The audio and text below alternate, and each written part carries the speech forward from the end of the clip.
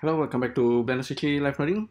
In this episode, I'm gonna continue talking about SVG and Inkscape, but I will focus on something that's a little bit more advanced. It's as we already know, the SVG is something that can be created using Inkscape, but there are also a lot of other tools out there that can create SVG.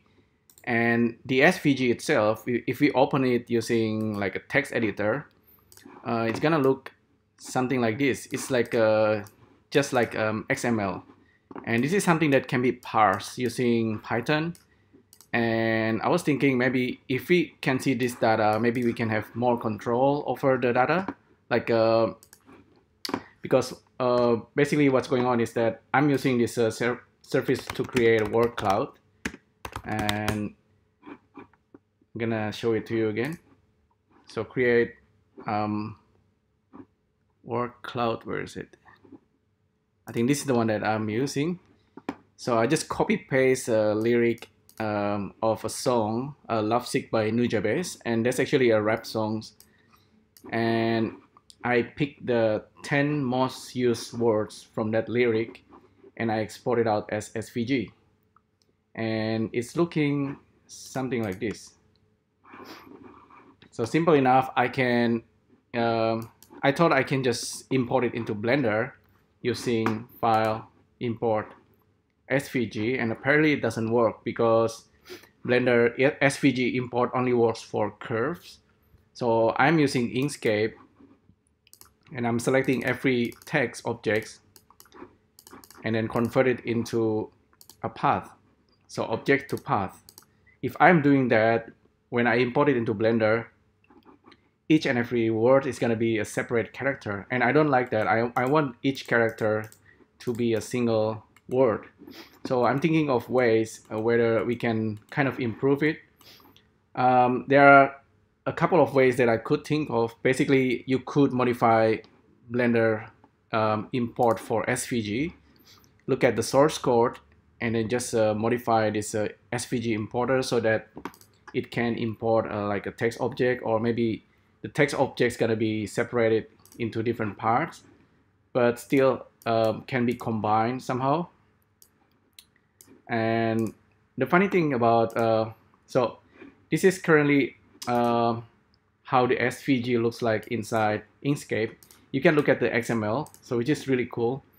In the XML, you can see the word and the text that's made up all this vector art. So I can change this to different word, for example, and makes it, I can just select the text and then change it to a different word. So this is pretty cool. And I can actually select all of this and then convert the objects to path. And as you can see here, each and every text now become like a path, and each path have multiple parts, right? And each text actually has a certain ID for grouping. When I look at this, if I save this XML and then kind of parse it in Blender, I thought maybe I could check every word that made up every character that made up the word, and then check the length. Based on the length, I can then kind of process it inside Sverchok so that it generates something. So that's exactly what I'm doing here. I'm using a little bit of Python based on what I know about Python, like about Python and parsing. And I'm basically looking at the SVG XML, and then I'm checking every I'm counting every letter, like every character that made up the words. And then in Sverchok, I use that to filter out the words frame by frame. So from these 10 words, if I tap the frame between 0 and 9, I can actually kind of bake every letter into a separate word. So if I start from frame 0, see, it's I get this make, and I can actually bake this out. So bake, go to the next frame, bake, next frame, bake, big. So this is actually become an interesting process in itself. So for 10 words, now we have 10 different objects that made up the word. And this is exactly what I want. Even though the process that I'm doing is a little bit strange, that I have to go through all this, but it's kind of very interesting. Of course, if you have like a Python code to parse the XML properly, so that when it brought into Blender, it becomes like a single word for every letters. So that's kind of cool if you can do that. But what I'm doing here is really just I'm using nodes to help me to parse the word, like the letter.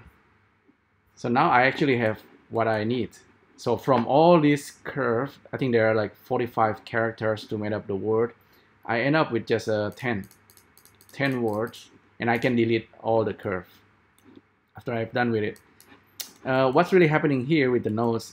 First of all, I'm using this script node in Sverchok. It's parsing all this. It looks at all this XML, and then it's checking how many characters, total characters for each word. Like speak have 5 and things like that. So it's collecting all the length, and then so I end up with a sum. So from 45 letters, I have all this. This is the total word for each letter. Like makes have 5 characters, things like that. So once I get that data, I'm using this NumPy.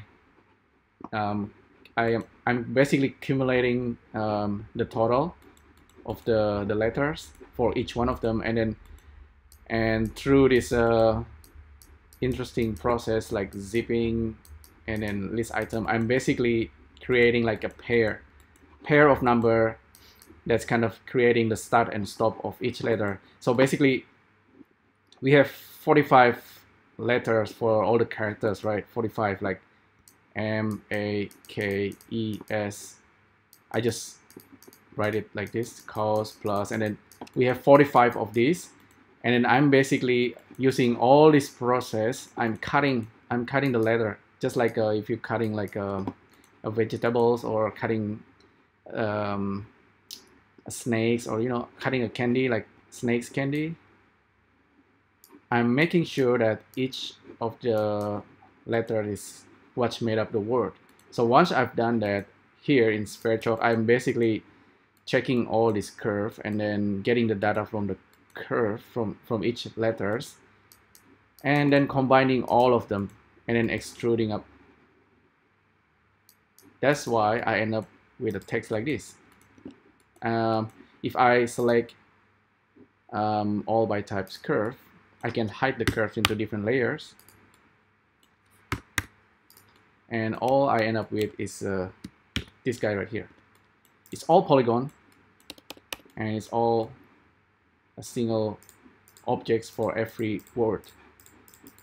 So yeah, there you go. That's the whole process. It might be a little bit convoluted, but it opens up like it's very interesting actually. If you use Python and try to dig like parsing, you understand XML, and then you can perhaps look at HTML as well, and then start doing the parsing of HTML. It's like a very interesting process. I actually write down the whole documentations, like how I managed to get there.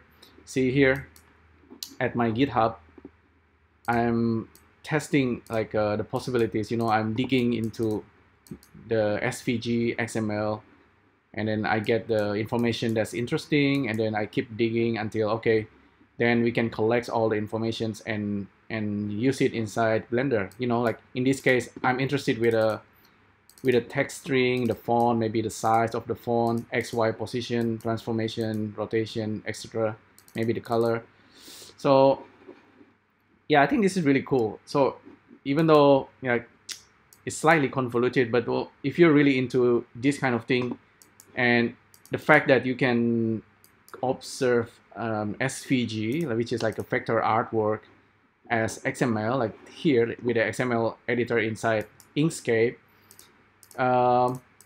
You can use Python script then, whether you use it in Inkscape or in Blender, and then turn it into something useful like this.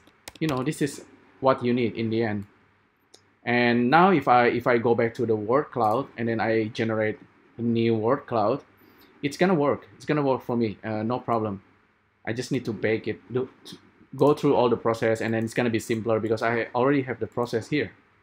So there you go. That's how I might do like a conversion from this WordCloud into this 3D artwork in Blender.